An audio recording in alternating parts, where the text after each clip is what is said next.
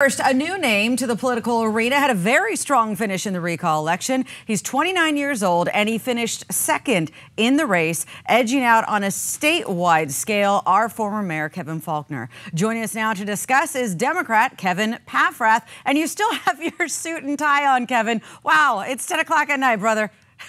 Hey, we've been celebrating. You should be in our party room right now because it's a lot more lively than Larry Elder's. I'll tell you that. We've been comparing and we're like, hey, they're not partying like we are because we're having fun. Look, here's the thing. We are an agent of change in California. Larry Elder will never be that. I personally hope and I implore publicly Larry Elder to drop out of politics in California, because if he runs again in 2022, it's just going to be a repeat of what we had today.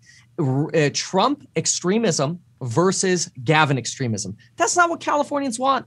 We're going to get COVID behind us, and then we got to focus on the real problems we have: housing, schools, water, crime, fires. Get Larry out of the way so we can finally replace Gavin Newsom with an agent of change. Well, finishing second in this pool of candidates, you got 11% of the vote. You've got to be impressed with the numbers that you brought in.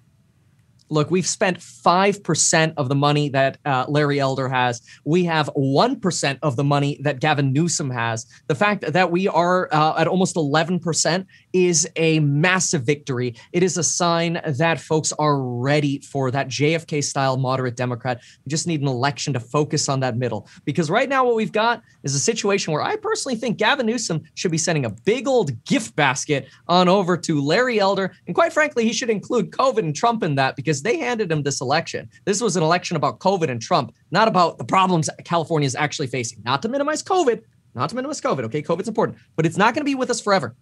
The real issues, schooling, the fact that we're in the bottom 20% of schools, that's going to be with us forever unless we have real change. So what's next for you?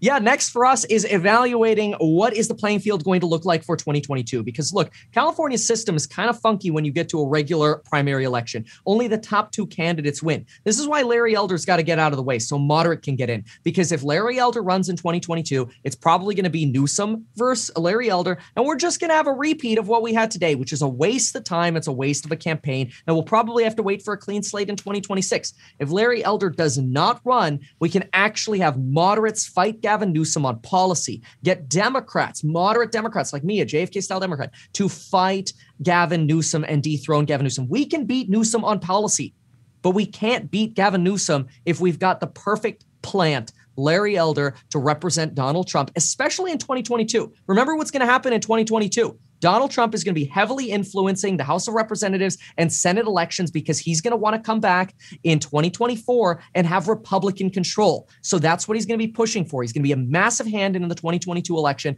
And if Larry Elder is the face of Trump in California, you're going to have the same 2-to-1 vote in California. It's going to be a waste of election again. We'll be stuck with the loser of Gavin Newsom again.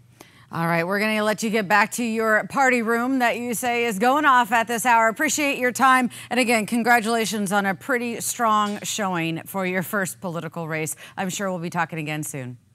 Thank you so much. Follow me on Instagram. We'll put some shots up on our stories. You got it. All right. Thank you. Thank you.